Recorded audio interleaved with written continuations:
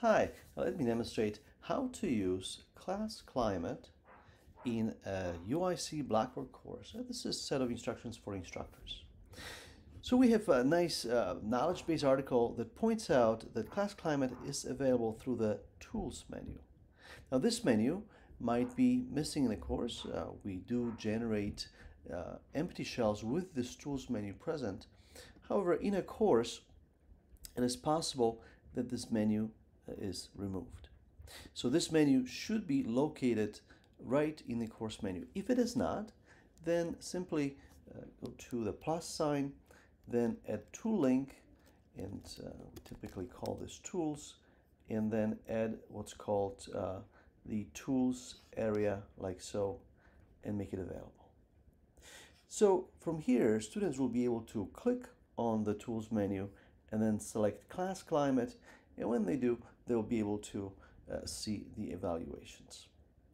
Now, there's another way to access this tool, and that is when you build the course as an instructor, you can create an additional area called course evaluations. In fact, you could place the class climate tool in any area of the course by simply going to tools, then more tools, and then class climate. Now this gives you opportunity to perhaps call the link something else like class climate course evaluation. You can then provide additional description such as please complete evaluations by say 12:10.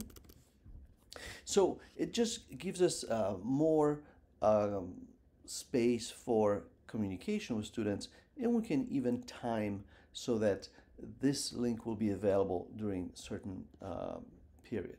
And so as you can see, the link then appears. And as you click on class climate, again, you would have, as a student, you would have the evaluation link. And as an instructor, you can see the progress of evaluations. So again, in a course, you can access class climate under the tools menu. And here you have a few tools to choose from, class climate. Or you can create a separate area where class climate will be available.